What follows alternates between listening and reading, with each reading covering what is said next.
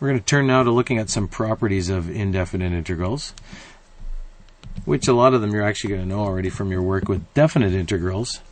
Essentially, we want to just revisit the idea that you can reverse any derivative formulas you know to generate integration formulas. And again, all the work that you've done with antiderivatives and definite integrals pays off big time here. First one that you came across when you're working with derivatives was this working with power functions, and you might have called it the power rule. The fact that the derivative of x to the n, to find the derivative, you put that n in front and decrease that exponent by 1. So multiplied by n and then drop the power by 1. To go backwards, you're going to do the reverse of that. You're going to increase the power by 1, x to the n plus 1, and you're going to divide by that new power, all right, plus a constant there. Now we're going to come back in a second to this idea of why it can't be negative 1 there, okay? And it has to do with this. We're going to leave that for a second. We're going to turn to some other ones that are hopefully pretty straightforward here. This might have been your favorite derivative to find. Derivative of e to the x is e to the x. It's its own derivative. So as you'd expect, the integral of e to the x is e to the x plus some constant. If you have some other exponential function, a to the x, some other a standing for any base, we found that it was almost its own derivative, but you had to multiply by ln a. So when you find the integral, you got to do the opposite of that. You're going to end up having a to the x divided by ln a plus some constant. If you want to see that, you could change this around just slightly here. You can see why. You could divide both sides by ln a. Right, I could put 1 over ln a in here, and you could actually put that inside. So I could write it as derivative of a to the x over ln a equals a to the x, right? And so when you look at the integral of that, right, if derivative of this is this, integral of this is that. So that's why that works there. Some of the other ones we turn to is some trig derivatives here. You have the derivatives of these 6 basic trig functions, and some of them were nice and straightforward and you liked them. Derivative of sine was cos, derivative of cos was minus sine. I think you eventually accepted that minus sign. Tangent was secant squared. Cotangent was minus cosecant squared. And then derivative of secant was secant tangent.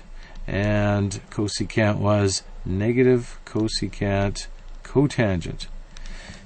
Now, since we know those 6 formulas, we can turn them around. If derivative of sine is cosine, integral of cosine is sine plus a constant. If derivative of cos is minus sine, integral of sine is going to be minus cos, right? Because we could, as before here, we could times both sides here by negative 1, right? Put a negative in front there, and that gives us our integral of negative cos is positive sine, right? Derivative of tan is secant squared, so integral of secant squared is tangent plus a constant. And similarly here, this is going to be minus cotangent. And then down here, derivative of secant is secant tangent, so integral of secant tangent is secant plus a constant. And similarly down here, cosecant. Now you might think that's sort of bizarre. Here we had these nice derivative formulas for our 6 basic trig functions in yellow there, except I erased one. But now we've got integral of, well, these are our basic trig functions, but then these are these bizarro expressions. And it might not happen that often where you're looking for derivatives of those, or where you're looking for integrals of those. But you've got them, you have to be able to recognize them if just by turning around those derivative formulas. All right. Later on, once we learn a few other things, we're going to be able to get integral of the 6 basic trig functions. We've already got 2, but we need a few other things first before we can do integral of tan x and integral of cotangent of x and stuff. So you're going to have to put that on the back burner for now.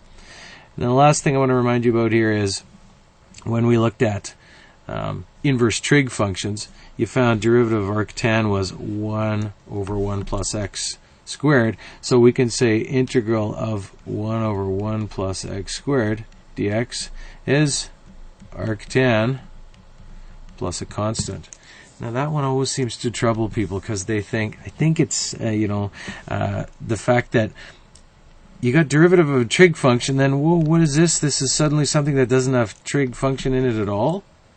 And then when you turn it around, it's even worse because it seems like out of the blue here, right? Integral of something nice looks like this algebraic expression. What? What do you mean it's arctangent? All right? So you have to just learn to watch for it.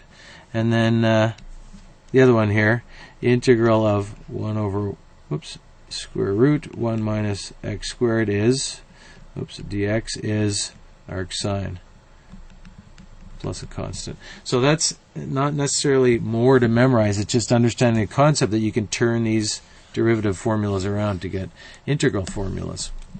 And we're going to come back to that one, that exception that I talked about there. The exception to that power rule, where you have integral of x to the n dx is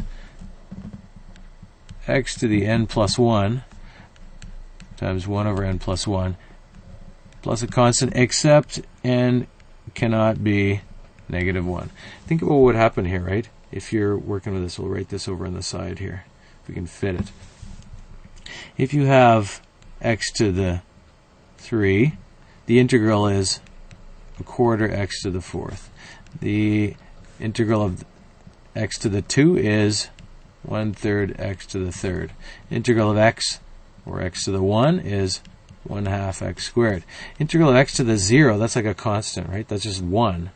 The integral of that is, well, you could say it's x to the 1 times 1 over 1 if you really want to, but it's just x. Now, if you had, say, x to the negative 3, it's got to bump it up 1x to the negative 2 and divide here, negative that, right? Divide by negative 2. And if you have x to the negative 2, it's going to be up to negative 1 here. And we got 1 over negative 1. And the one in the middle there that I skipped is the exception. All right? If you have x to the negative 1, that's just 1 over x. The reason is because, think about this here. If you bump the power up 1, you get 0. And you got 1 over 0. That doesn't work. That doesn't follow. 1 over x was the derivative of something completely different. 1 over x was the derivative of natural logarithm of x. Okay? So, why is it an exception? Because its integral is something totally different. Its integral is natural log of absolute value of x plus a constant. Now, you might recognize it just as natural log of x, but there's a reason we need this absolute value there. The absolute value, if you think about the graph here, natural log graph looks something like this. So when you say, what's the derivative of natural logarithm? Ln x. It happens to be this graph right here, 1 over x. Right? The slope is getting less and less, but it's always still positive, the slope of this graph. Now, if we go backwards here and we say integral of 1 over x, and we say it's ln x, the problem is 1 over x also exists on this side. Now the slope's exactly the same.